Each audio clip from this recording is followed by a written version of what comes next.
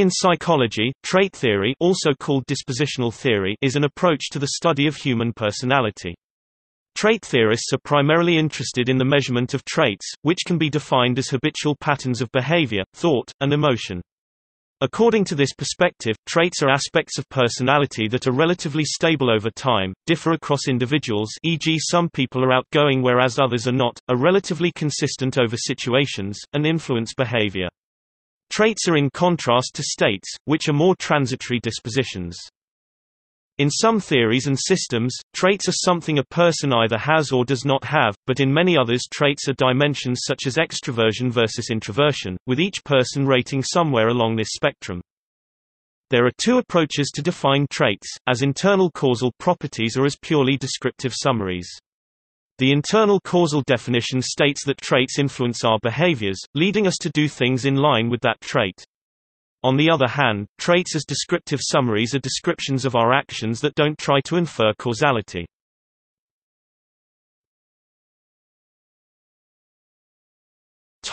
History. Gordon Allport was an early pioneer in the study of traits. This early work was viewed as the beginning of the modern psychological study of personality. He also referred to traits within his work as dispositions. In his approach, cardinal traits are those that dominate and shape a person's behavior, their ruling passions, obsessions, such as a need for money, fame, etc.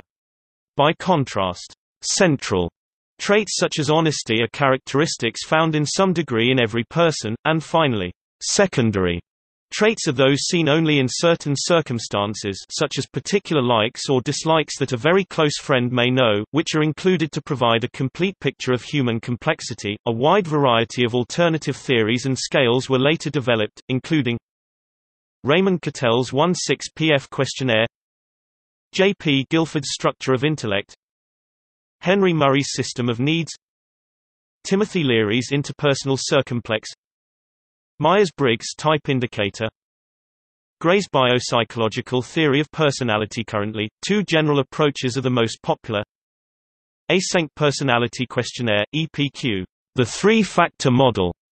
Using factor analysis, Hans Eysenck suggested that personality is reducible to three major traits: neuroticism, extroversion, and psychoticism. Big Five personality traits, the five-factor model. Many psychologists currently believe that 5 factors are sufficient: neuroticism, extroversion, openness to experience, agreeableness, and conscientiousness.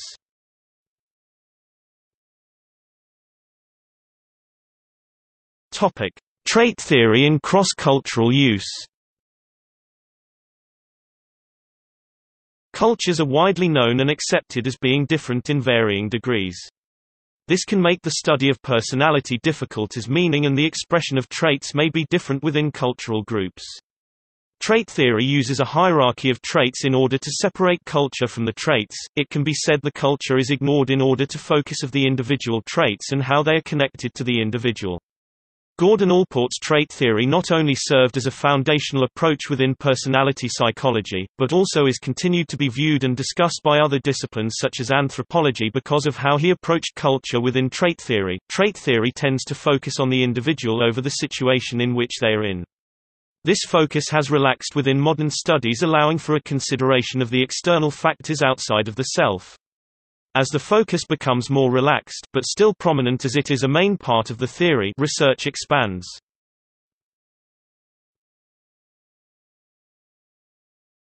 Topic: Comparing EPQ and Big Five.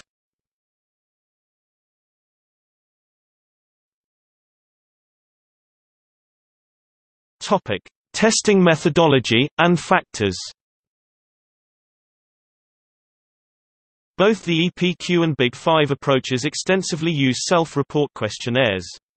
The factors are intended to be orthogonal, uncorrelated, though there are often small positive correlations between factors. The five-factor model in particular has been criticized for losing the orthogonal structure between factors. Hans Eysenck has argued that fewer factors are superior to a larger number of partly related ones. Although these two approaches are comparable because of the use of factor analysis to construct hierarchical taxonomies, they differ in the organization and number of factors.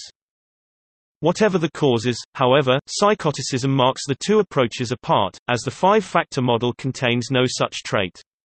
Moreover, psychoticism, unlike any of the other factors in either approach, does not fit a normal distribution curve. Indeed, scores are rarely high, thus skewing a normal distribution. However, when they are high, there is considerable overlap with psychiatric conditions such as antisocial and schizoid personality disorders. Similarly, high scorers on neuroticism are more susceptible to sleep and psychosomatic disorders. Five-factor approaches can also predict future mental disorders.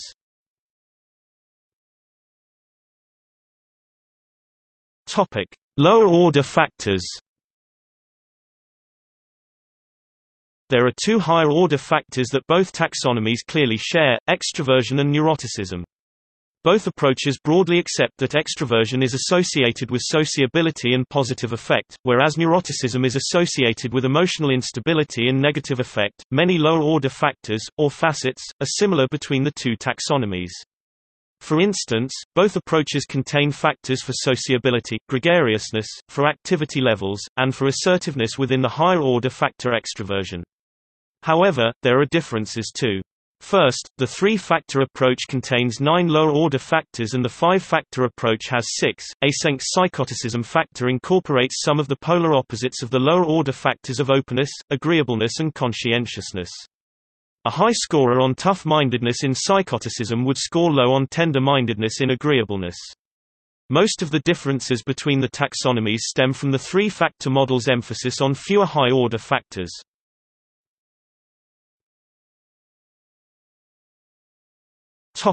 Causality. Although both major trait models are descriptive, only the three-factor model offers a detailed causal explanation. Eysenck suggests that different personality traits are caused by the properties of the brain, which themselves are the result of genetic factors. In particular, the three-factor model identifies the reticular system and the limbic system in the brain as key components that mediate cortical arousal and emotional responses respectively. Eysenck advocates that extroverts have low levels of cortical arousal and introverts have high levels, leading extroverts to seek out more stimulation from socializing and being venturesome. Moreover, Eysenck surmised that there would be an optimal level of arousal, after which inhibition would occur and that this would be different for each person. In a similar vein, the three-factor approach theorizes that neuroticism is mediated by levels of arousal in the limbic system and that individual differences arise because of variable activation thresholds between people. Therefore, highly neurotic people when presented with minor stressor, will exceed this threshold, whereas people low in neuroticism will not exceed normal activation levels, even when presented with large stressor.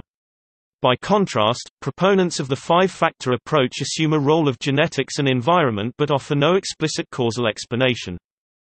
Given this emphasis on biology in the three-factor approach, it would be expected that the third trait, psychoticism, would have a similar explanation.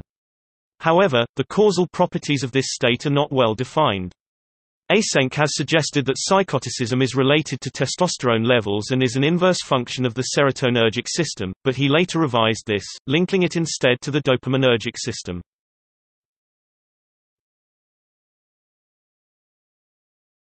Topic: List of personality traits.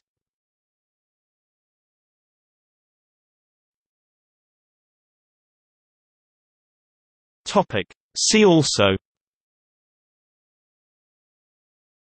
16 personality factors, Alternative 5 model of personality, Big 5 personality traits, Cultural schema theory, HEXACO model of personality structure, Minnesota multi-phasic personality inventory, Neo-Pi, personality psychology, Sandhi test, trait activation theory.